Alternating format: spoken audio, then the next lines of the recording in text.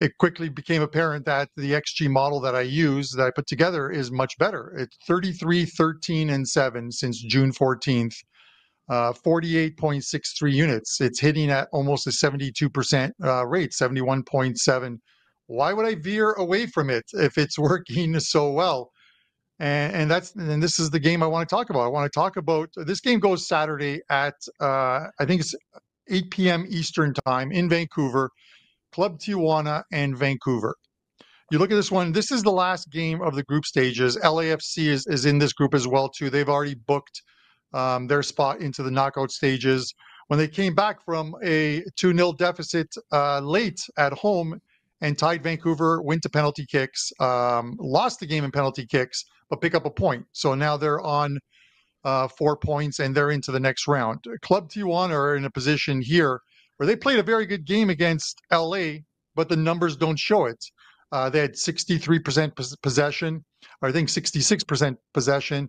A lot of attempts on goal, a lot of shots on goal, but only 0.9 XG created. LA created 4.9 XG. There was 5.8 in that game, and it finished 3-0.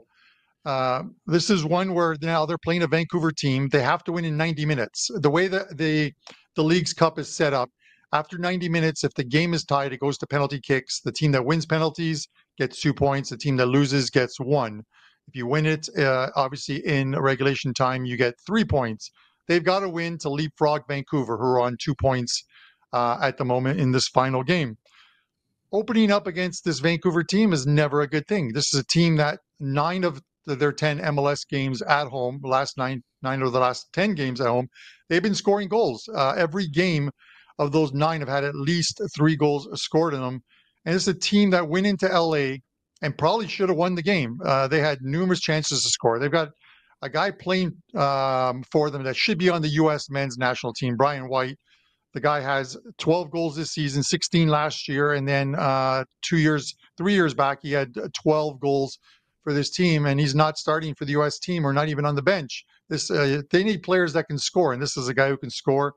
The flow of this game just tells you that it's going to be an open game because Tijuana is not going to sit back. And that's usually a bad thing when it comes to playing against a team like Vancouver in Vancouver. You look at one last thing. You look at Tijuana. The new Mexican season, the Apertura, started about a month and a half ago. They played 4 games in there. 3 of the 4 games, they scored goals, 7 to be exact. The one game in which they didn't score, and then they also didn't score against LAFC, were against the 2 teams that I gave you guys futures on last week.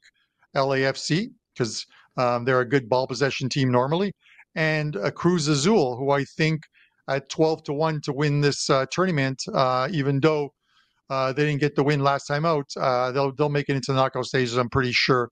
Playing against those teams is always tough. So I think 3 is very attainable in this game.